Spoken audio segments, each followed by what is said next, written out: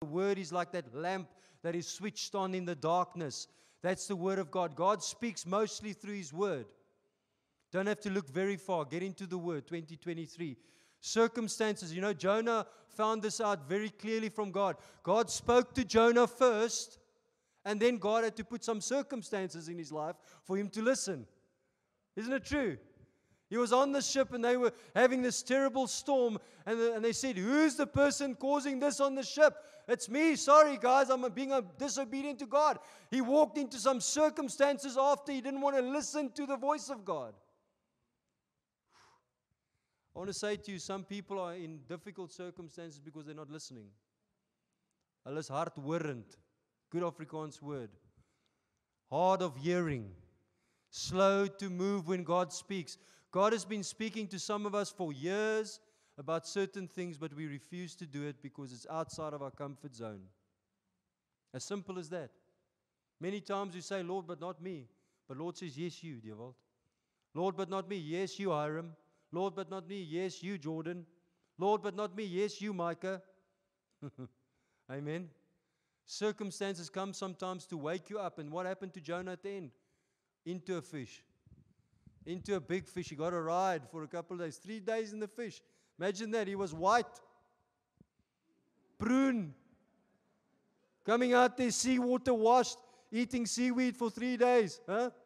Some people have a seaweed diet these days, I see. Huh? Going Jonah diet on us. Huh? Jonah got spat out by Nineveh, the people he didn't want to speak to, the people he wanted to judge. "Lord, why did you judge these evil people rather, Lord?" No, you're going to speak to them, Jonah. You got a message from the Lord. You see, if you call to ministry, you can't ignore it.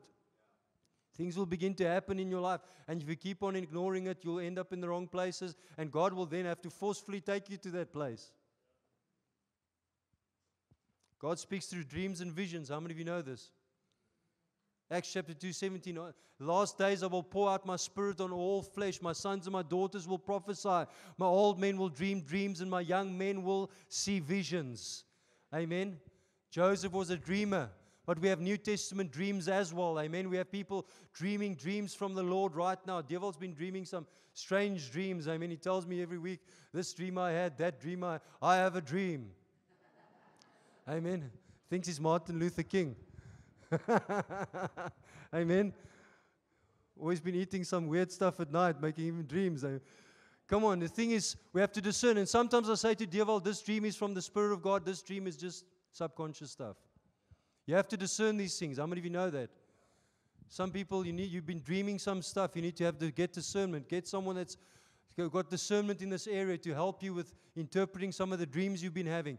Visions. God speaking to His people through visions. God speaks to the prophetic ministry a lot through visions and dreams. How many of you know this? Amen. And we need to not push it aside. We need to listen when prophets speak. Amen. Other people and counsel. Paul for Timothy. Some of you need some Pauls in your life. Some of you need some Timothys. Some of you need some Barnabases in your life. People that can come alongside. Some peers. People that can encourage you. But many of you need some counsel in your life. Take the counsel of people that have wisdom in the Spirit of God. Amen.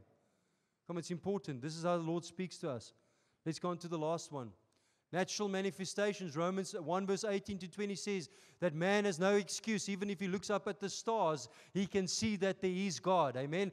Even sometimes when you sit in nature, that very portion of Scripture tells us that the unseen characteristics of God is seen in the things around us, the natural things. I mean, God's characteristics can be seen in the plants, in the nature, in the waterfalls, in the sea rolling in the tides, in the cycles, and all the things, the seasons.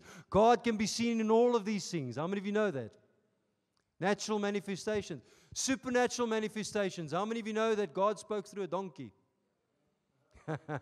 Preachers love to use that one. If God can use a donkey, He can use you. Come on, tell the person next to you, you're better than a donkey. Come on, some of you saying, "Oh Lord, I don't feel this thing. Oh Lord, I don't know." Come on, God could use a donkey to speak to Balaam, and He protected Balaam through a donkey because Balaam couldn't see what the donkey could see. He wanted to force what God didn't want to happen. Amen. That which God blesses, no man can curse.